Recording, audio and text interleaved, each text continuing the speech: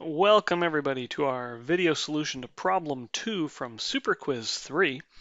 In this problem we're asked to find the order of 2 modulo 23.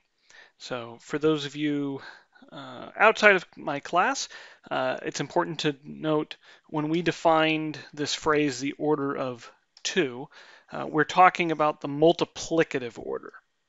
So what we mean here when we say the order of 2, so the order of 2 is the smallest positive integer, okay? Such that if you raise 2 to the kth power, so this is different from the additive order of 2. So if we raise 2 to the kth power, that this will be congruent to 1 modulo 23. Okay, so in order to determine, and well, by the way, of course, if it exists, right, that's really important here, right? So if it exists. So it may not exist. So if it exists. So if there is no such integer, then we say that the order is infinity. In this case, it will turn out that such a positive integer does exist. So the order will be some finite number here. But we don't know that at the beginning. So let's take a peek. So what do we want to do? Well, we can start by taking powers, right? 2 to the first, hey, that's 2. And 2 is congruent, well, to 2, right? If we want to look at like least positive residues. Okay, and I'm going to use this amended notation, which I like to use on my own. So another way of writing this, 2 to the k congruent mod 23 to 1. So just a small notational convenience that I like to use. Okay, what about 2 squared? So we get 4, which, I mean, this is already a least positive residue, right? So we don't have to do anything interesting there.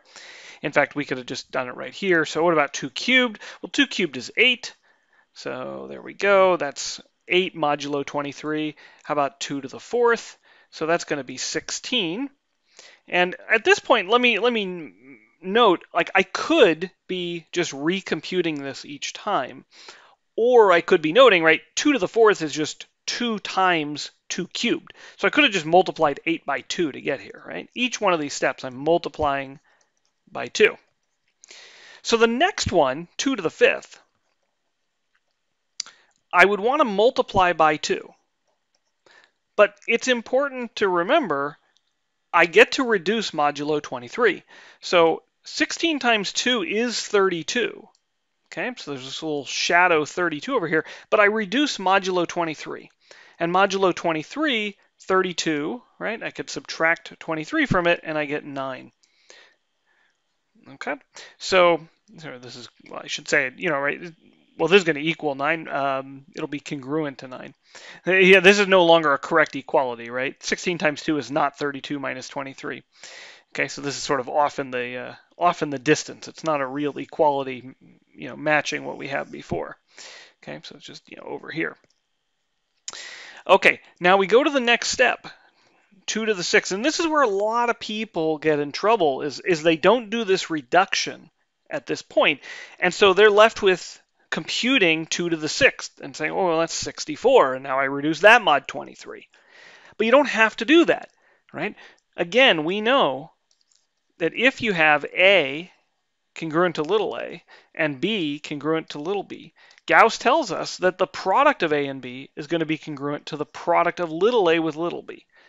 So if I have to multiply a bunch of stuff together, I can reduce mod, whatever my modulus is, in this case 23, along the way. So I don't have to compute 2 to the 6th directly.